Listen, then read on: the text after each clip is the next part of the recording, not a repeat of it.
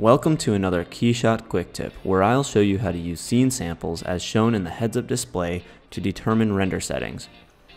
In KeyShot, you can invoke the HeadsUp Display by clicking the View drop-down menu and selecting HeadsUp Display or pressing the H key on your keyboard. New to KeyShot 6 is the time and samples counters visible in the HeadsUp Display. Whenever a setting is changed that affects the real-time view, the time and samples counters reset as the image begins rezzing up again. This is done so you can correlate samples with time. For rendering, KeyShot offers a maximum samples render mode, which allows you to specify the number of times each pixel of your screen is sampled during the rendering process. Generally, a higher number of samples will produce a better image.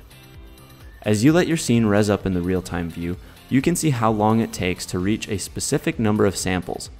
This will give you an idea of how long rendering in maximum samples mode might take, as well as how much noise the rendering will have upon completion. For example, if you're happy with the results you see in the real-time view after reaching 30 samples in the HeadsUp Display, then a value of 30 samples in the maximum samples render mode will be sufficient. Note that if you render an image at a higher resolution than your real-time view, it will take longer to reach your maximum samples setting. For more helpful tips, subscribe to our channel at youtube.com/KeyShot3D. Go to keyshot.com/learning for more videos, tutorials, and quick tips.